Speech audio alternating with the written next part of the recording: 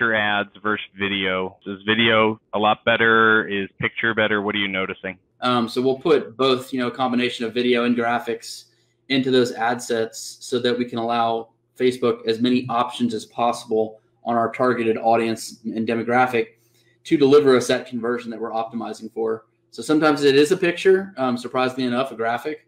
I think sometimes people have an overconfidence on video and they think everything's got to be video. You can do both, but just let Facebook dictate what your results are going to be and try different new things. Try everything for yourself and try and figure out what works well for you and keep gravitating towards where you're getting traction. Love that. Great advice, great insight.